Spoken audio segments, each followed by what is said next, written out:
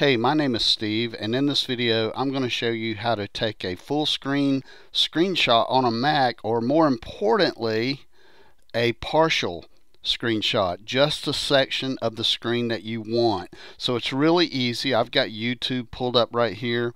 On your keyboard, I want you to hit Command Shift 5. And when you hit Command Shift 5, you're going to see a little menu show up down here at the bottom, and you're going to be interested in these three icons to the left. On this one right here, it says capture a selected portion. On the middle one, capture a selected window, and all the way left, capture the entire screen. Let's go back and capture a selected portion.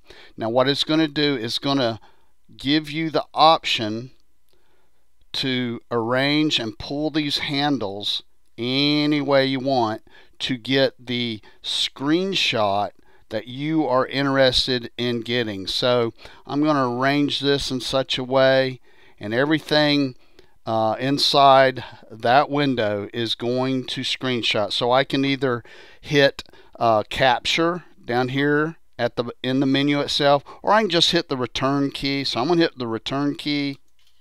You hear it sounds kind of like sounded like a camera shutter. So let's go to my Finder. I'm going to go to my screenshot, and there it is.